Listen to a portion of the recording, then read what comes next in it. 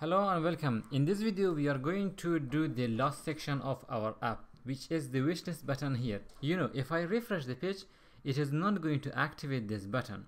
This wishlist for my user is in the wishlist database, but every time I refresh, this button is not active. Imagine that's like an issue. So every time, if this item is in my wishlist, so this button should be active by default.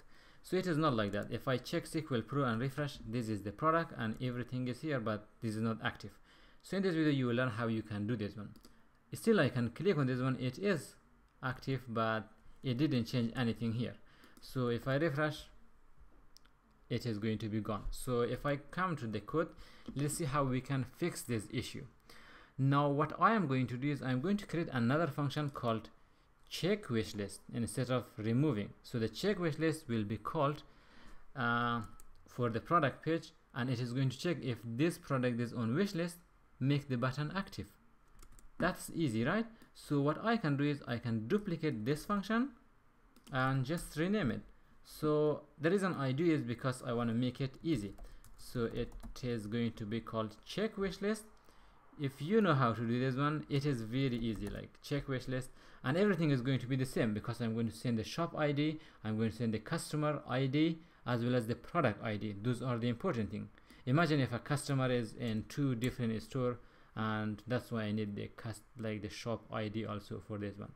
It is going to send an AJAX request to this endpoint, which does not exist currently, but let's create that endpoint. I'm going to come to the API.php and I will duplicate the last route here. I'll paste this one, and instead of calling the destroy function, it is going to call a function called check. And this function, as you know, it is in the wishlist controller. So if I open the controller, the function should be here. It doesn't exist. I'm going to duplicate the destroy function, and instead of this one, I'm going to check the specific resource for storage. I don't know if that makes sense or not, but instead of the destroy, I'm going to call it check. Easy, right? So what is this are going to do? It is going to accept the request, and in the delete, it was finding the item and this one was removing it. For me, when it find it, let's check if it find or not, and then you can return it. It is very easy. So if it finds something, it is not going to be null. If it could not find it, it is going to be null. So what I can say is I can just write a condition, say if item, means if item exists, then you can return 1, else it is going to return what I am writing now. It is going to return 0 for this one.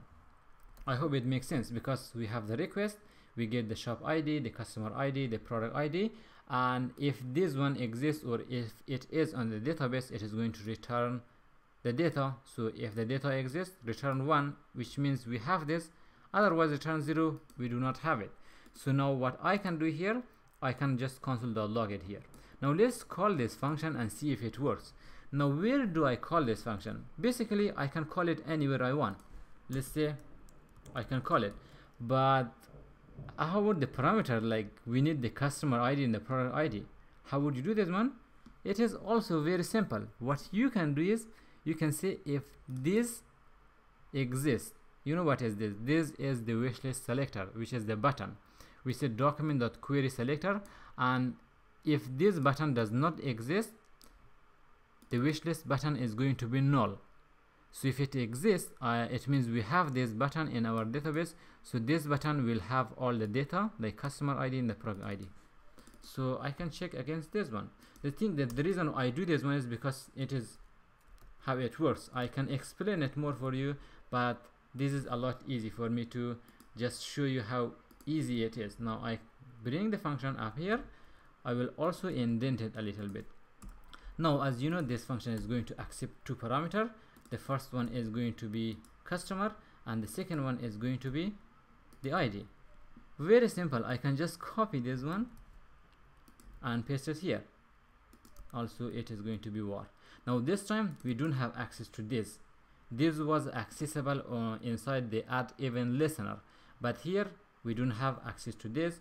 but we have access to button. That is very simple. That's basically it. When this button exists, it means we are in the product page. Then call the function, pass this parameter, customer ID and the product ID, which is this one. Now I save it. Now let's come to the code here. I will also inspect the element. Let's clean up everything here and refresh the page. Once you refresh the page, this is the response. The data is 1 because this item is in the database for me. Now let's see if it returns 0 if I remove it. I add it, I remove it. Now this is removed. I will make sure it is removed from the SQL Pro. And now coming back here, I will refresh. And let's see this time, yes, the data is 0 because it doesn't exist in my database. Cool.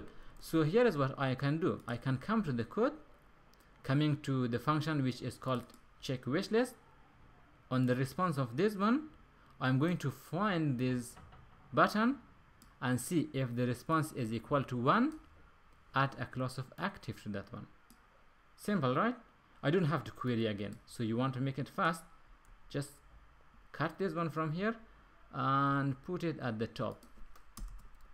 Why I do this one? Because I will have access to this button throughout my, let's say, functions here. I will scroll down, and now what I can do is, instead of console.log, I'm going to check if response.data is equal to 1. I am going to say like the wishlist button here, and this is going to add a class to that one. So I'll copy this one and say add a class to this one. Otherwise, don't do anything, if that makes sense. I will save it. Now let's check out again. Now coming here, refresh your page. It doesn't do anything because this is not in the wish list. I will add it. Now it is in the wish list. Now if I refresh the page, it refresh and make the button as active. That's simple. Now I will go to catalog, and this is the other product. If I come to this product, now this is not active because I don't have it in my wish list. Click on this. Yes, it is in my wish list. And now coming back here to the next product, I do have both of them in the wish list. To make sure if it is on the database, just refresh your SQL Pro or any database. Here you go. Both of those products are in my database. Easy, simple, and intuitive. Now what look, there are some other issues also in this page. If I come to catalog, I have like this error which I'm going to fix in the next video, but for now these are not required. You know why this error happened? Because we are adding an event listener to button which does not exist. If you check out the code, even you can find it. Add event listener to this one. Now this one is null. Of course you cannot assign something to the null because in this page we don't have that button. Now you can add those buttons to this on the collection page too, but for now I just want to make it as simple as possible. Now what is the next stage? The next stage is like where this customer can see all their wishlist item. That is very important, right? They add it to the wishlist so they can see it later. Now what you can do is you can add a link here to a page. I'm going to do that last, but before doing that, I'm going to focus on the backend a little bit because it is very important. I haven't worked on the backend. It is more important than the front end because once you learn how you can do the backend stuff like billing, like showing all those products in here in the dashboard or anywhere like that, then it is going to be a lot easy for you to do the front end. But I will do everything in the front end and the back end, but it is going to take a while. So I hope this video has been informative. Thank you for watching, and I will see you in the next video.